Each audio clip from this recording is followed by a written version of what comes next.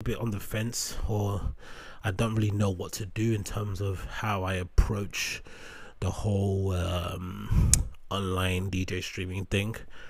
Watching them myself, I kind of get a bit bummed out seeing people kind of pretend to have fun. Live streaming a set from their house can sometimes maybe a bit sad. I also think sometimes, it's a little bit boring to watch, seeing somebody just like standing in front of a camera, just moving side to side, playing music. I get it that most people are probably not going to watch it anyway, just going to have it in the background or have it on another tab. But I'm a little bit finicky about that. And I guess in general, my setup isn't necessarily where I want it to be in order to kind of bring the best out of my live streaming setup. So option number one is I kind of do a little bit of a rejig in terms of how I lay out where I do my live streaming set. Option number two is I get better equipment, which I'm doing at the moment. I'm gonna get I've ordered that TRRS cable that everyone uses, so I can basically so I can essentially have the sound running through my phone when I'm recording, so that when you watch the video back, there'll be high quality audio. The phone might be shaky, but it's all about the audio. That's what I've learned, especially doing this podcast. I've learned, the video can be a bit dull and a bit shit 480p, but as long as the audio is nice and crisp, nothing usually matters. And you can definitely have it be as good as other people that are doing their stream. So I'm gonna do that, have a little jiggle around with the layout, and then see if that works. But I think if I do it with the cable, it's gonna result in the sound being mono. It's not gonna be stereo. I don't know. I'm gonna sort it out, but I'll try and give it another go. But for now, I'm still a little bit on the fence. I still think, the stuff that I do at home isn't going to compare to the stuff that they do on that radio station. Is it HOR? Horror? I really want to play there, actually. That's my goal as well. When everything is sorted out and we're back to normal, I'm definitely going to send these guys a mix and see next time I go to Berlin if I'll be able to kind of pop in and able to play a set. They'd have like an online radio show that they do where they kind of live stream sets from this weird sort of like shower set up somewhere in the depths of Berlin somewhere, and it's really, really cool. I'm just gonna pop it up now on the screen.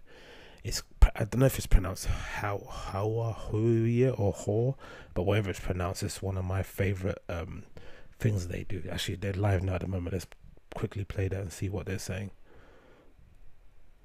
It's HOR Berlin.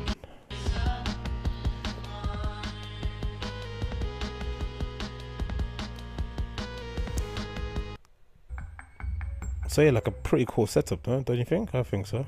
Let's get it live again.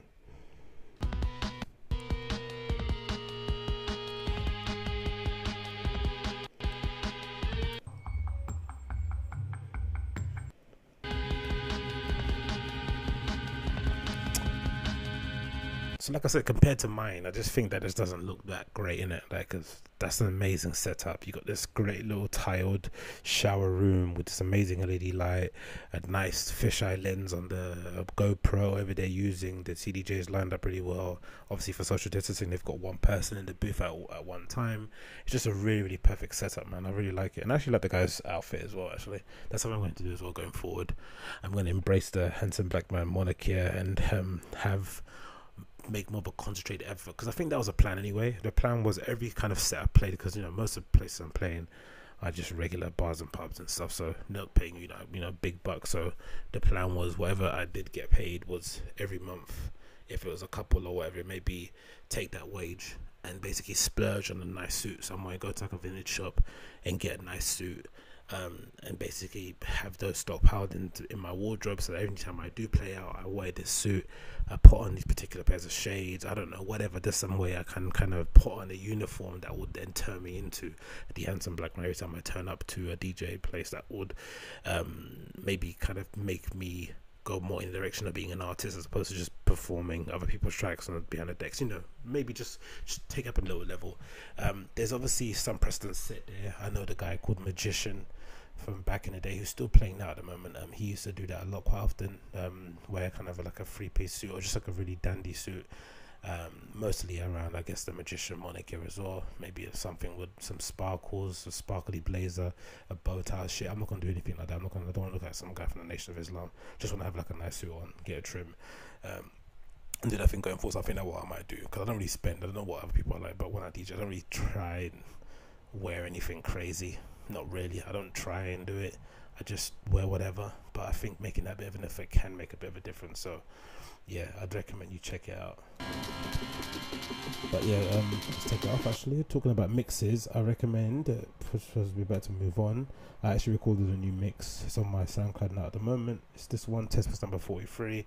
I think every week now I'm gonna start doing it. I'm gonna start uploading, or mostly the days that people rave. So Friday, Saturday, Sunday, I'll record a 1 hour mix of various different stuff that I'm into.